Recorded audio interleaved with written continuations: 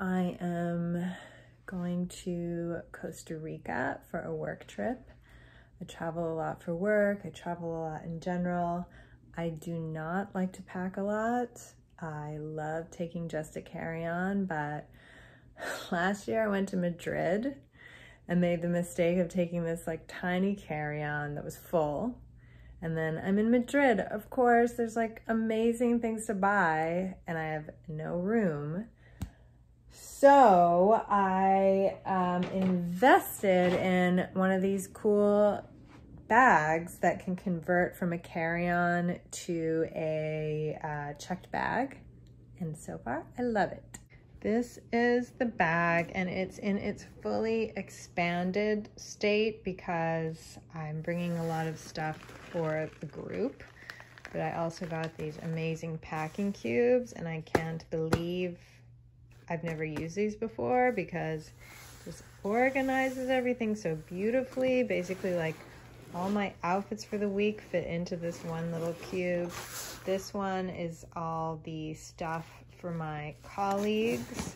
So I'll be able to basically empty that one out, which will free up space and I can just slot my shoes and slippers in there. And then the top compartment, I have my overflow. So I have a little bag with socks and bathing suit and underwear. And then this is like my workout clothes and raincoat. So yeah, the only thing left to put are my toiletries and poof. So basically this top compartment here can fold down and then you just have this bottom part if you want just the carry-on. It's amazing.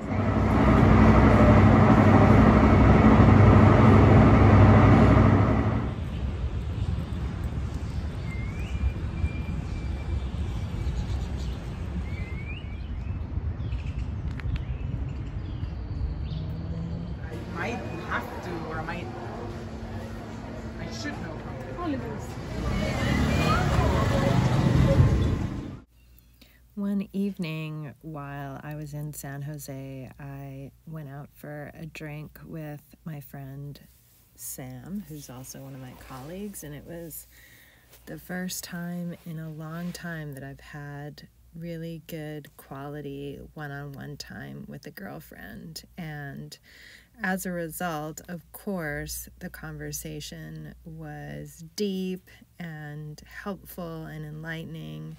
And I was so grateful for that time. So the next morning, I got up early before we were all set to start our day, and I sat down to journal some of the insights because there was so much that came of that time. Normally, I write in my journal, but I had an overabundance of notebooks with me for this trip and I didn't want to be laden down with more, so I jotted some stuff down on using my computer. But I use this amazing journaling app called Day One. I highly recommend it. It is very, very cool, and even for someone that prefers to write, I really enjoy using it. So that's what I was doing here, just recording my thoughts and insights and Sam's incredible input and guidance from our conversation that evening.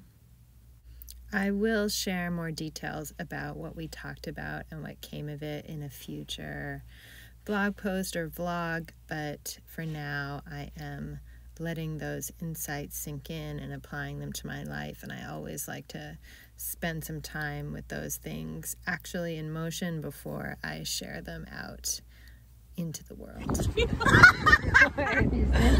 So most of these farmers, they own their own coffee plantation. Actividades como la volcánica, pero también tenemos la continental.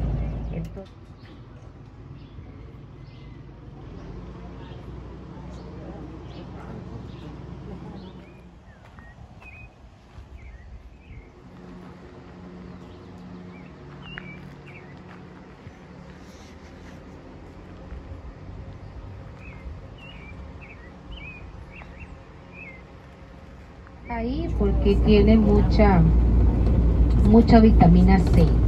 Es antioxidante y con 5 uchuvas que nos comamos al día, vamos. They were endangered. The green one is from the Caribbean side. Blue picture, maybe with the toucan on the back. We have to do quickly, remember?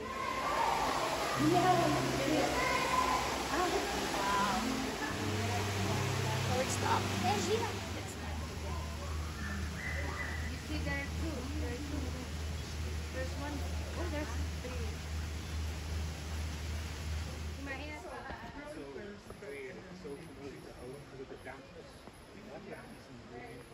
We have like a nature reserve and some mountains.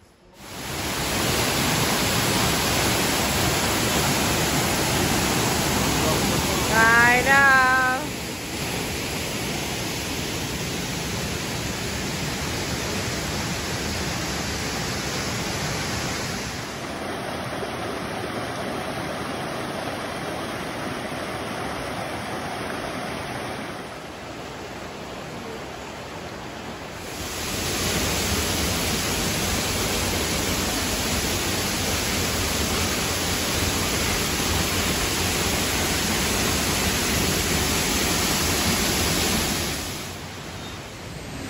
My legs out of the way before he said he was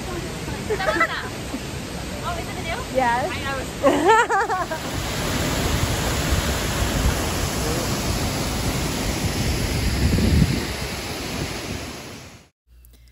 The time in Costa Rica went way too quickly, and here I am after flying back to Florida on the train heading home and finally sitting down to do some drawing on that incredible day on the mountain.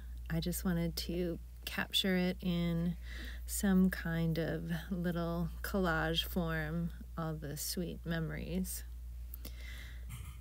Drawing on the train was not ideal, obviously, because there is lots of movement on a train, and I wasn't super happy with what I was creating, but that's okay. It helped me get at least my ideas down into my sketchbook, and then when I returned home, I was able to draw something that I actually liked a little bit better.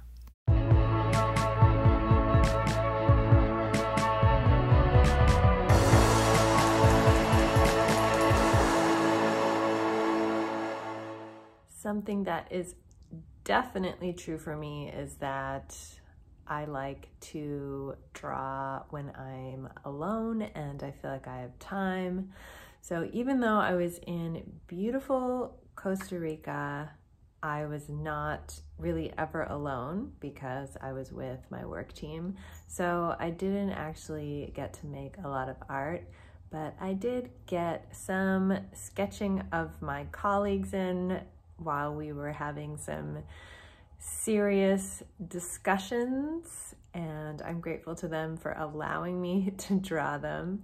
And then I did a little bit of drawing when I got back, and I think there's probably some more that I will do over the coming weeks. Here it is. These are my colleagues, Nello and Sandeep, and this was a little palm tree that was right outside of our window in the conference room where we're meeting, so I spent a lot of time looking at it. And then on a different day, I drew Samantha and Sara. They have very serious faces because, of course, we were working and having very serious discussions. So that is why they don't look particularly happy, but we were happy while we were there. And Sam has a tattoo of her cat Faku on her arm, so of course I had to include him.